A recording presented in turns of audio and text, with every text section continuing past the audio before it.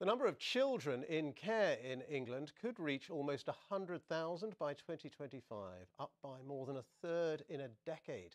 The figures come from new research commissioned by county councils. Local authorities say the increase is creating unprecedented pressure on their budgets. Here's our political correspondent Chris Mason. England's county council leaders are getting together today for their conference in Marlow in Buckinghamshire. They are worried the overall number of children in care is going up and the number in children's homes is going up too, partly because there aren't enough foster carers. Well, it's fantastic to be somewhere in person.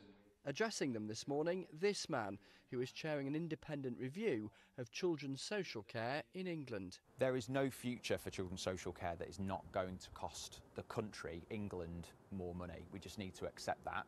The choice is, do we put more money into a flawed system that doesn't work well enough for children and their families, or do we put it into a programme of reform that's actually going to address the fundamental issues that have been highlighted through this report today?